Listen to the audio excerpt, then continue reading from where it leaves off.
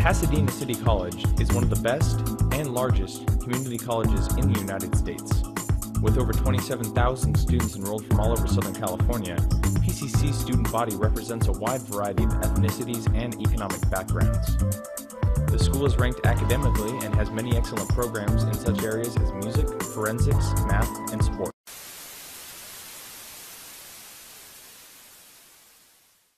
Hi, I'm Rob Lee. I run the Writing Center at Pasadena City College, and you know, we are a very good college. We transfer large numbers of students to the University of California and the Cal State system.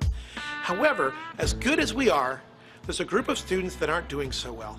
Over the past few years, I've become increasingly aware of a group of students that come to college underprepared. We call them basic skills students, and 50% of these basic skills students leave college within 1 year. Not only that, but out of 100 basic skills students, only 5 will receive their associate's degree and transfer to a 4-year school. That means 95% don't. Here at PCC, a friend of mine, Brock Klein, runs the Teaching and Learning Center. They've had great success with basic skills students, much higher than the average college. The TLC offers tutoring just like we do at the Writing Center. So I thought I should go to the TLC and see what drives their success. Maybe I can pick up a couple of things and bring them back to the Writing Center to help our English students succeed. You know, the students are coming into college underprepared. Something is wrong at the high school level that doesn't prepare them for college level work. The idea here is that if they're placing into basic skills math, they didn't get it in high school. This is not new material for them. This is material that they've gotten over and over again unsuccessfully. You know, I mean, they just haven't connected with the concepts. If they've failed in those kind of environments for years, why put them in exactly the same environment and kind of turn up the heat and say, okay, it's going to be any different, do it. It's that they haven't been equipped with the skills that they need. Critical thinking skills, reading skills is a huge one. So that it's daunting for them to open a book and, oh my God, I have to read this essay. I don't even know what these words mean, because they don't know how to approach reading, they don't know how to approach studying, they don't know how to approach learning. What does it take for me as a student to learn? And I think that's where they don't know. They don't know what to do to learn. They just know that in high school they went to class, they took notes, maybe. They did their homework in class, usually, and they would come in and they'd take a test like a week later and they would do okay, and they would never spend time at home. So they haven't learned how to learn and what it takes for them personally to learn the material. I knew just a little bit about the TLC even before I came here, and I knew enough that I wanted to be part of it. They have so much help and benefits offered toward the students. Not only do they get the books from the TLC they get to use all semester and then return them for no cost, but they also have all the tutoring and the support that goes with the program. They have established a community for the students. They've dedicated a room for them where everybody feels welcome, they feel warm, they feel invited when they go in. There's a special place. They usually have food over there for them. Somebody always has something that they can eat. It seems like if students have something to eat and feel cared for, that they will do their best to achieve whatever the success that they can master. Another way that the TLC tries to build community is they take the students on field trips. What's so important about field trips that they're going to take that much time and that much money to take the students camping? Early on in MathPath, one of our goals is to tie the students together as a community, because with MathPath they're completing 2 math classes in 1 semester.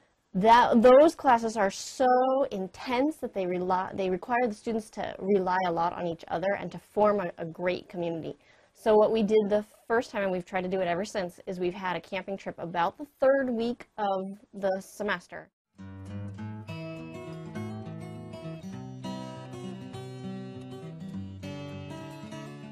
We tell them, okay, we're going to go out and we're going to do math, and we do. We measure distances to trees and try to calculate the height of the tree, finding the length of the shadow, and doing comparisons. And it's not difficult math, it's stuff that they can do, and they feel empowered. But what they get out of it more is a sense of community and a sense that they can approach the instructors. I think on our first trip we had somebody who, when she came back, she said, you know, now that my classmates have seen me without makeup, now I feel like I'm not afraid to ask questions in class. One of the main things we do in the Writing Center is meet one-on-one with students, tutoring. And they do tutoring in the TLC program but it's different. And I wanted to find out how they approach it and what's different about their tutoring than our tutoring. It really is clear to me that math is not something that you do by yourself, that really it's a social event.